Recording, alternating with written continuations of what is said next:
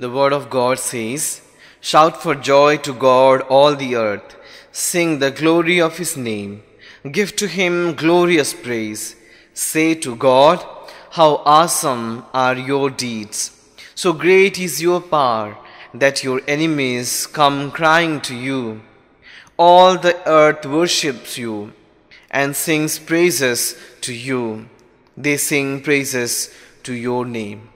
I greet and welcome you all to this worship service in the name of our Lord and Savior Jesus Christ. As we begin our worship, shall we look to the Lord and pray. Our gracious, loving Heavenly Father, we thank you so much from the bottom of our heart for all the benefits and the good thing that we have received throughout the past week. Thank you for your ceaseless presence and your guidance, and thank you for providing all that we have needed, Lord. Gracious God, we submit ourselves during this time, and we pray and invoke your presence in our midst. Help us to worship you in the beauty of holiness. Help us to seek you with true heart. And Lord, as we will be singing some songs and as we will be meditating upon your word, speak to all of us personally, and may your name be exalted through our worship. Lord, thank you so much because you are answering to our prayers. In Jesus' precious name we pray. Amen. For the glory of God, let us sing a song. Giving offering is also one of the important part of our worship. When we give offering to God, we express our thanks and gratitude to him. This is the time you can give your offering through online, and the account number of our church is scrolling below, and you can give your offering by looking into that account number. Shall we intercede for the various needs? Shall we pray? God, we thank you so much because you have been taking care of all our brothers and sisters, those who are watching this worship service through the channel of YouTube. Lord, we pray that may you continue to bless all of their endeavors. May you help them to come out from all their struggle in life, and may your grace be sufficient for all of them.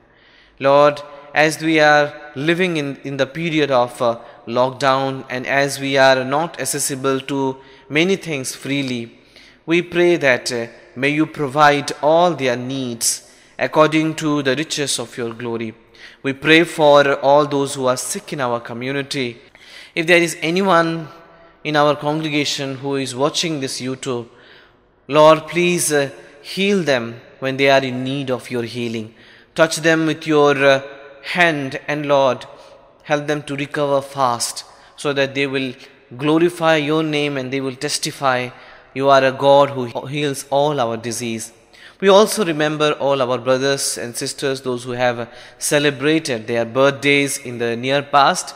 Lord, bless their life, and as they are entering into a new year, help them to have a very meaningful year, and help them to have a year filled with peace, joy, testimony, and a year of success. Lord, we also pray for your servant, Mr. Sanjeev Samantaroy, as he will be bringing your word. Anoint him, Father, hide him beside your cross, and speak to all of us very personally, so that we will be equipped in your word, and we will live a life that will be a pleasing sacrifice unto you. We thank you once again, Lord, because you have been answering to our prayers, and in the past days you have been giving guidance to the leaders of our country and the leaders of our state. May you continue to supply your grace in their life. We pray, Lord, may you give them continuously your wisdom and knowledge, so that the present situation will be controlled.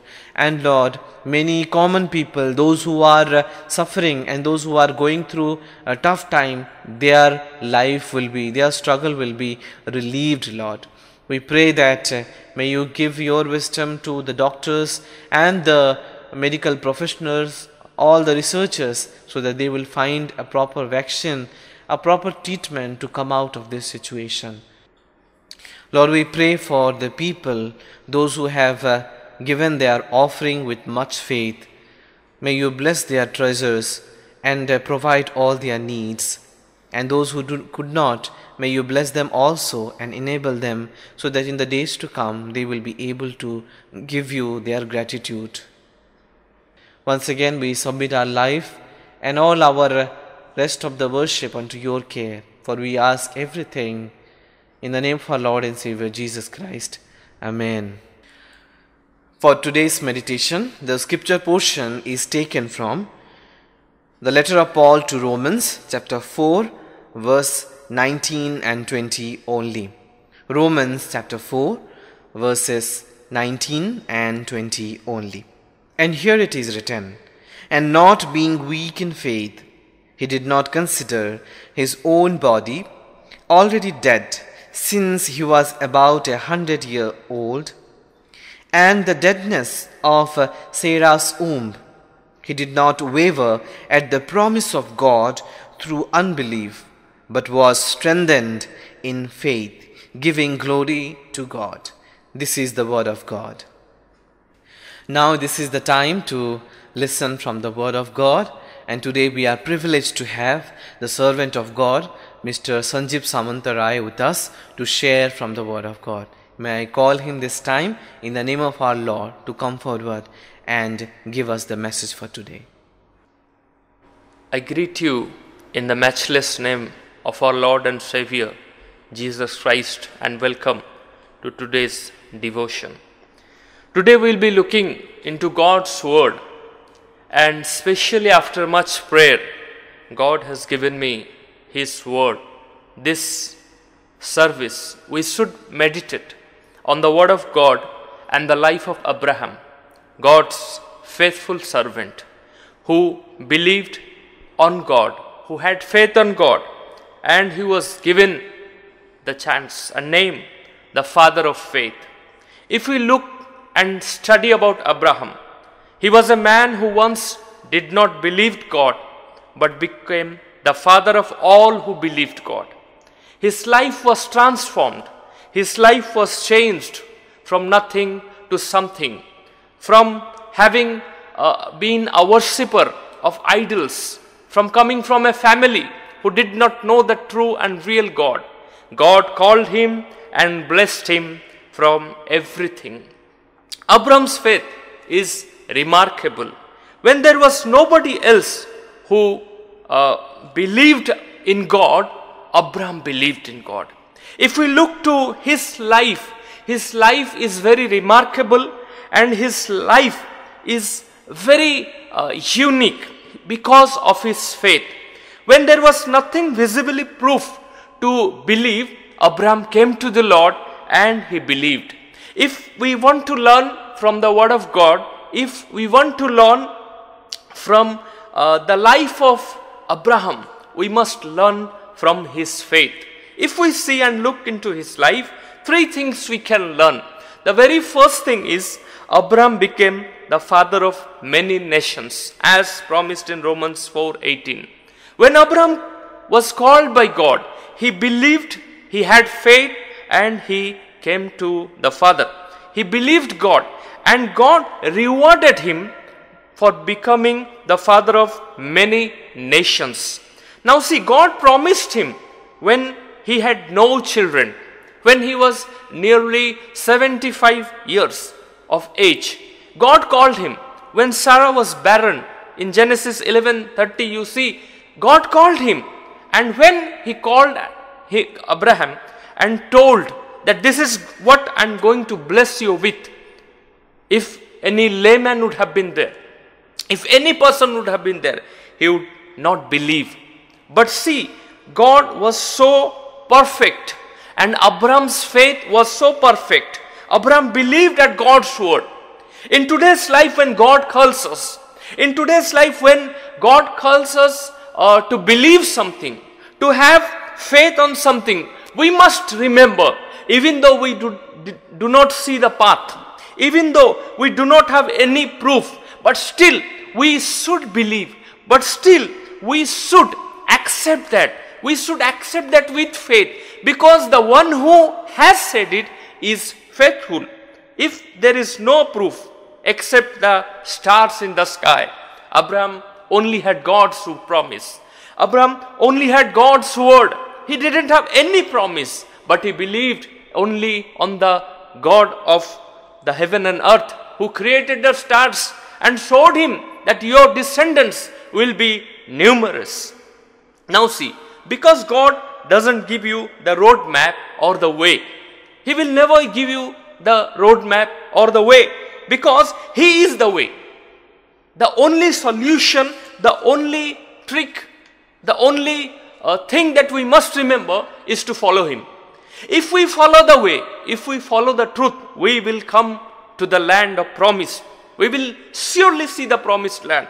Second thing, by faith, Abraham was credited with righteousness. Genesis 15:6. He had faith and he believed God's promises.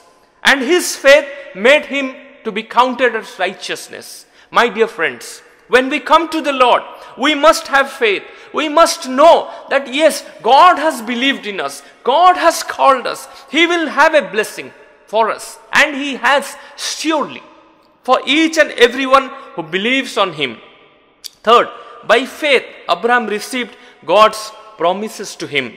If we see, God called Abraham in Genesis 12, and He changed his name from Abraham to Abraham.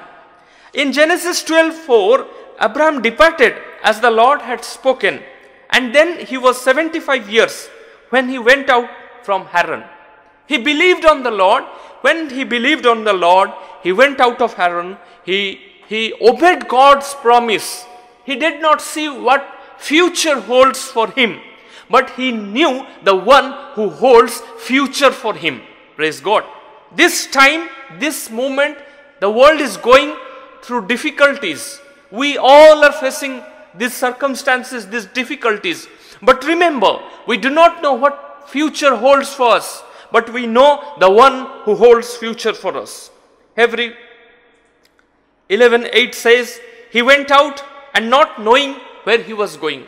In the book of Hebrews, the writer says, Abraham went out without knowing where he was going. Sometimes in our lives, we have to go. We have to follow God in ministry. We have to follow God. We have to hear that still voice. And if we are faithful, God will bless us. God will bless us in every way possible. He will provide us. He will promote us. He will take care of us. But we have to be obedient. We can believe God for what He says. No need for a sign. It's sufficient for a believer that my Lord has spoken to me. There is no need for a perfect sign if you really believe on God. We can believe God even when circumstances say no. Even when the whole world says no or it is negative, but still we can believe God because God has said. We will also receive God's promise. If you believe, you will receive. But when God called him, God blessed him. It took 25 years. And when he was nearly 100 years of age, he got a son. He got the promised son. But then came a time when he had to sacrifice his son. Then came a time when his faith was tested. And this test was not to defeat him. This test of faith was not to conquer him. But this test was to promote him. To bless him. To bless him in a way that Abraham couldn't see. When God told in Genesis 22, if verse 2 you read, at that point of time, God called Abraham and talked to him and said, go and sacrifice your son. Go and sacrifice your son. See, this is same Abraham whom God called and blessed. If you read, that was the scripture portion, Romans 4:19-20. It said, he was then almost 100 years old, but his faith did not weaken. When he thought of his body, which was already practically dead, or of the fact that Sarah could not have children, his faith did not leave him. And he did not doubt God's promise. His faith filled him with power, and he gave praise to God.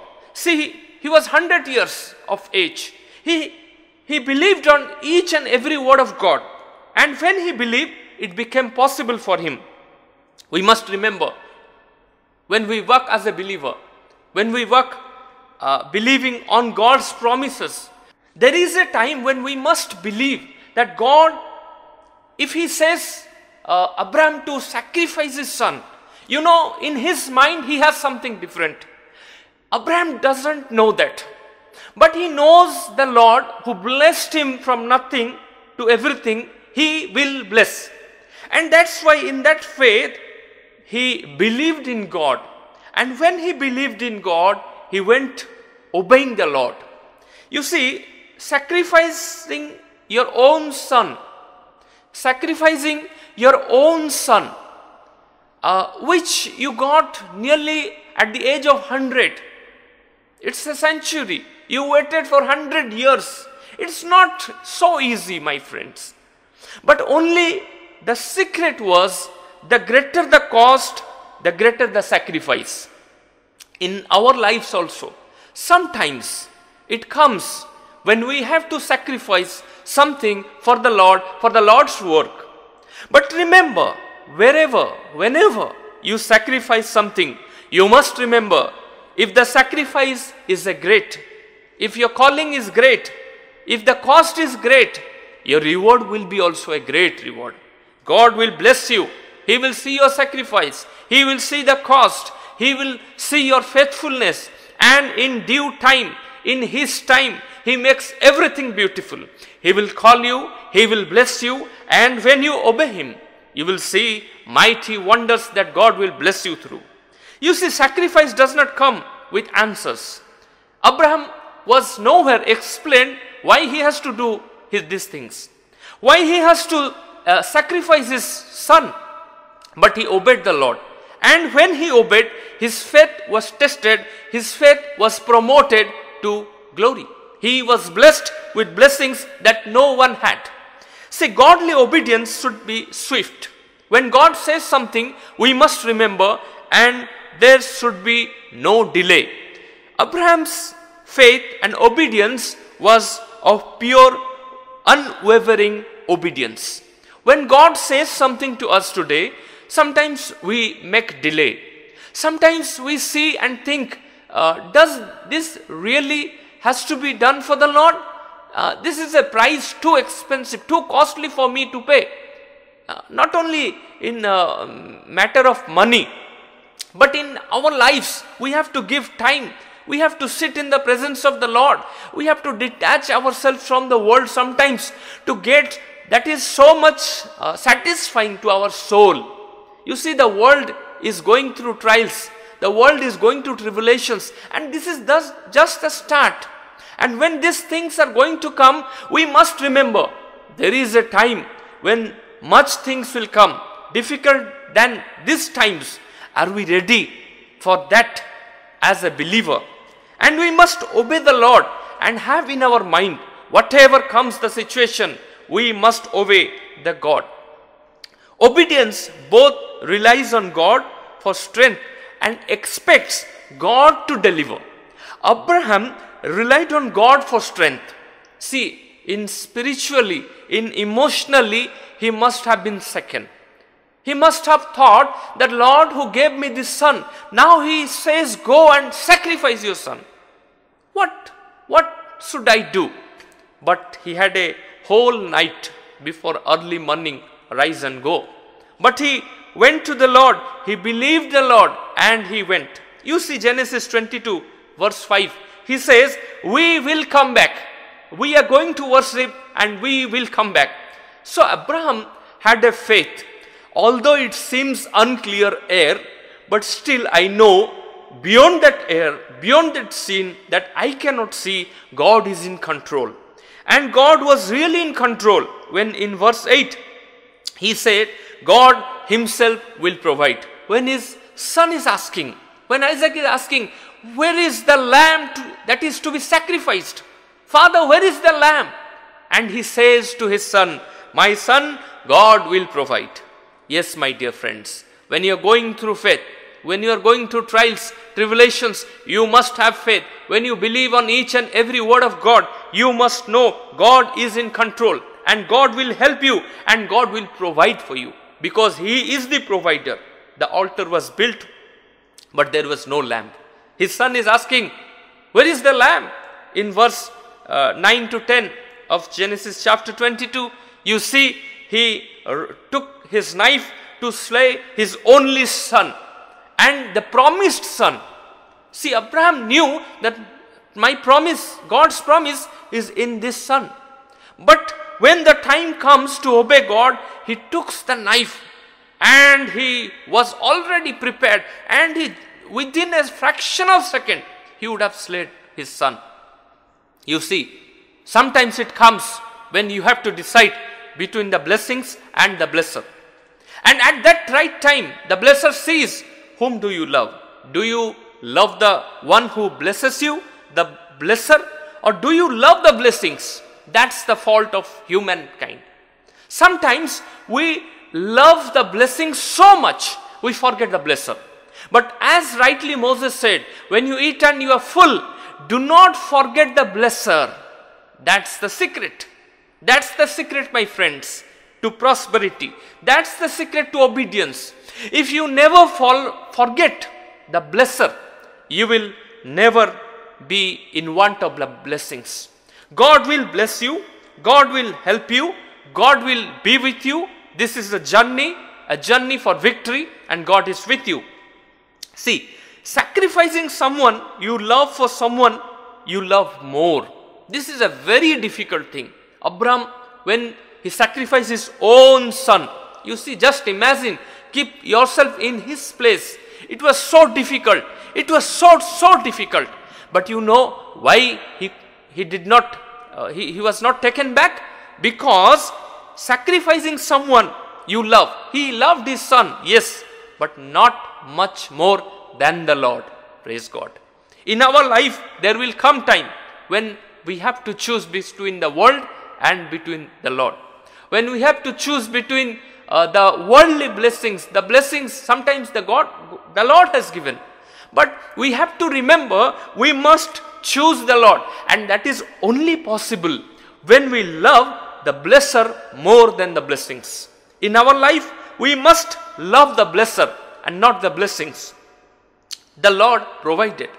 See, Abraham had the faith, God will provide. The Lord will provide. And in Genesis 22, 12, 14, he said, the Lord provided. We see, the Lord said, at the right time, at the end time, wait.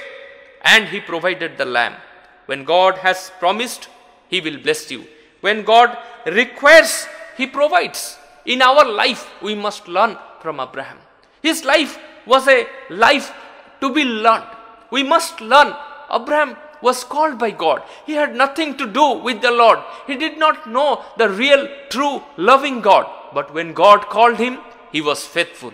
When God called him, he was obedient. And throughout his life, this is just a vital circumstance, just a vital point of his life, when his faith was tested for glory, for promotion in this life. When we come to the Lord, we must remember, when God asks that something that is very costly, that is very hard to pay, we must remember his reward is also very big.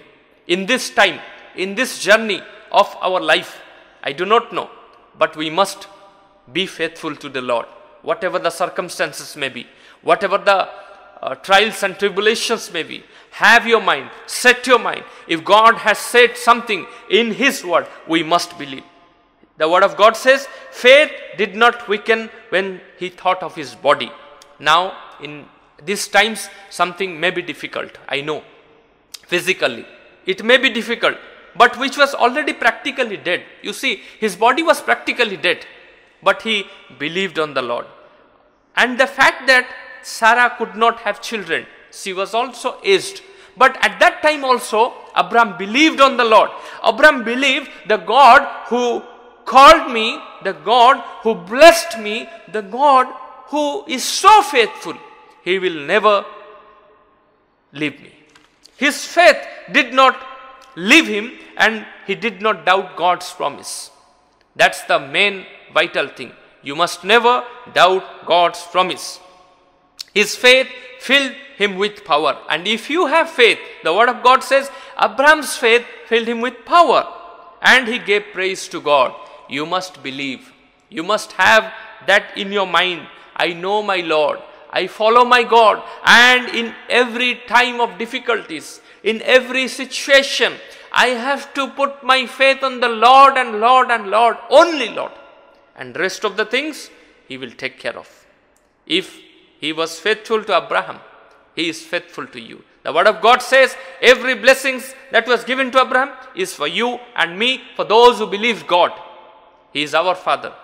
And we must remember, the Lord who was faithful for Abraham, he is faithful to me and he is faithful to you. He will bless us. He will take care of us. He will take care of our families in this time of difficulties. I hope and pray to the Lord that the Lord be with you. We just have to be obedient. We just have to be faithful to the Lord. And in these times also, the Lord will bless us. The Lord will help us and take care of us. I pray and wish the Lord take care of you. Thank you. God bless you. Amen. I thank the preacher for enlightening every one of us from the Word of God. May the good Lord continue to use him for the expansion of his kingdom. At this time, we will have the closing prayer. Now may I request Reverend Poritos Raut to come forward and lead us in the concluding prayer. And after that, he will offer the benediction. Gracious Heavenly Father, we are thankful to you for the word that came to us. Lord God, help us to keep those words in our heart and to follow it accordingly. Father, also we pray for your servant. You bless him. Use him more in the days to come, O Lord. Father God, we pray for all our brothers and sisters, those who are watching our service through YouTube. Lord God, bless all the families. Provide us whatever the needs and necessities of the coming week, O Lord God. And let your grace be upon us throughout the week, so that we can do the things which is acceptable to you, O Lord. Father God, also we pray for the sick people. Lord God, stretch forth your healing hand upon them and heal them completely, O Lord. We pray for good health of all our believers, Lord God. You bless everybody. And Lord, be with all of us. Thank you, Lord, for hearing us. We ask this prayer in the precious name of our Lord and Savior Jesus Christ. Amen. May the love of God the Father, grace of the Lord Jesus Christ, fellowship and presence of the Holy Spirit be with all of you from now and forever. Amen. The service ends here. Go in peace and serve the Lord. May God bless you all.